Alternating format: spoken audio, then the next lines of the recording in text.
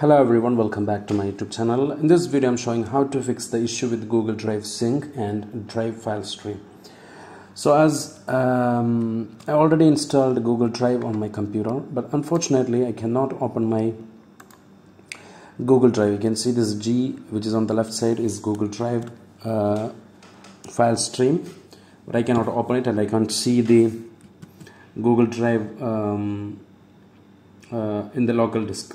So if you go to the Google Drive, if you search Google Drive on your computer, so you can see that this app is already installed. So click on this one so we can see what is happening. So it's showing Google Drive is already running. So what was the problem? Why it is not showing? Let's see how to fix this problem. So click on OK here and click on this bottom top right corner. If you cannot find the Google Drive here, if you already see the Google Drive here, you can just directly click on this one, and if you click this one it will ask you to sign in, because you know the last sign in was expired and you need to re-log into Google Drive, then only you will be able to use the Google Drive back. So let's click on sign in. So it will take you to the sign in options, and here you need to choose the account which you are using for the Google Drive. So let's do one thing. Let's click on use another account and provide the email address which you are using.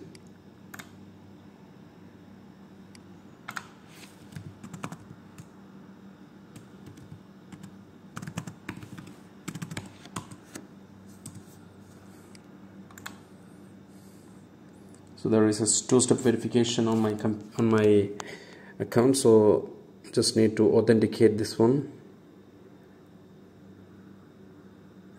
After that it will ask you permission for sign in. Click on sign in. That's it, success. Now if you come back here, you can see that the icon is changed to the grayed out symbol will be changing to the color one, you can see here, and it's started syncing the file. So if you go to your computer, and you can see this Google Drive is opening automatically. You can see the Google Drive appearing in the PC device and drives. Hope you understood the video, guys. Thank you for watching. Subscribe the channel, click the bell icon for notification. Take care. Goodbye.